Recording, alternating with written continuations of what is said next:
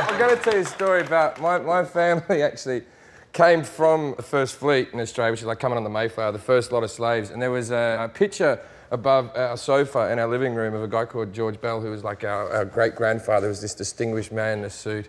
And he was one of the first people to be set free from the convicts and actually become a citizen. And so there's a lot of pride. My parents would always tell us this story about him stealing a loaf of bread or something like that to feed his starving family. Anyway, when the internet came in, turns out that someone put everyone's crimes up. Old Georgie raped 6 women, right?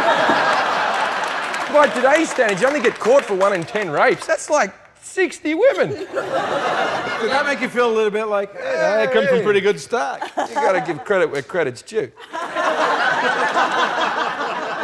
My dad loved white women. And they killed him. So. Yeah. Get into detail about that. Who? Which Buy my book. names? It's along with Mackenzie Phillips. No. Do you believe her? Do I believe Mackenzie Phillips? I'd have done her if I were her dad.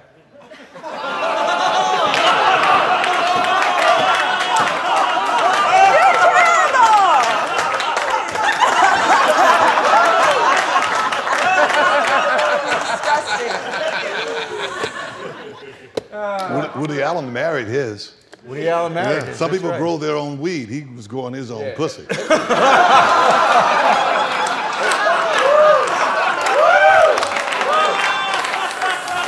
No, shit. He only married her to shut her up. A wife can't testify against her husband. He married her to shut up. That girl's her own mama. Woody Allen's wife, she is. Oh, so you're saying he married her because he had to have an affair with her before she was legal? Yes. This is the whole thing with pedophiles, right? I need to hear this potentially valuable information.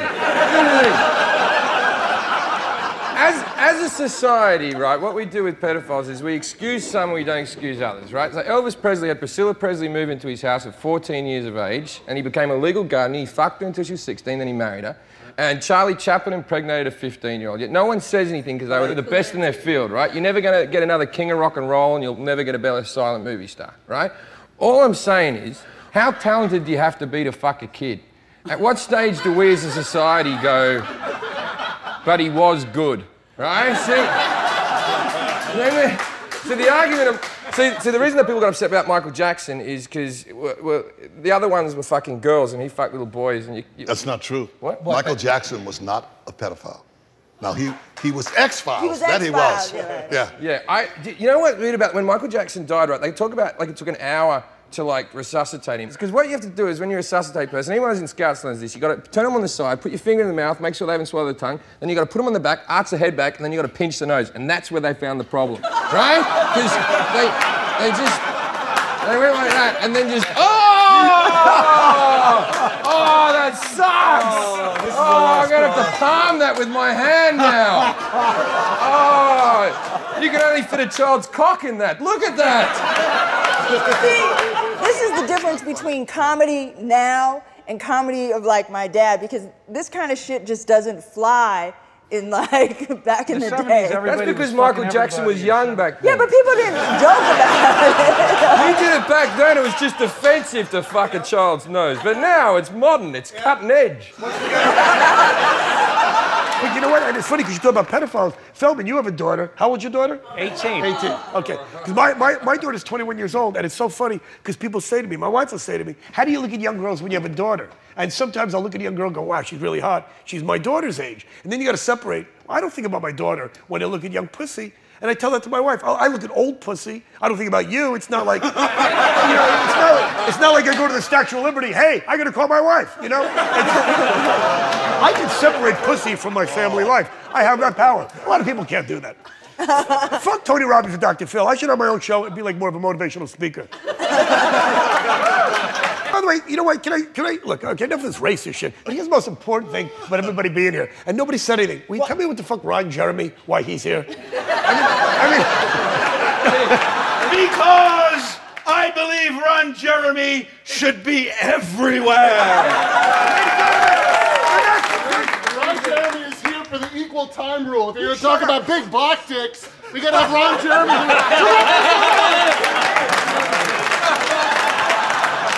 you know what pissed me off? The fact that they call him a porno actor, this guy gets more pussy, thousands of women, and gets paid for it. I've been fucking the same broad for 25 years. I don't get a cent. I pretend to like it. I'm the actor.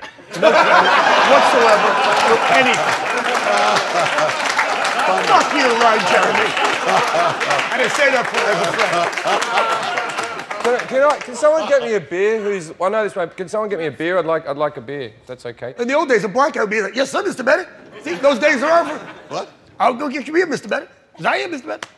I miss the golden years of television. Okay, thank you. Oh, this will do. Please try this. The reality stuff. Fuck you. Don't.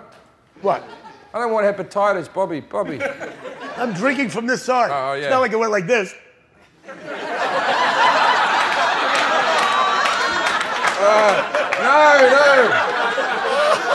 No. Now it's going to taste like your wife's cunt. Actually, hold on. Ron Jeremy's dick.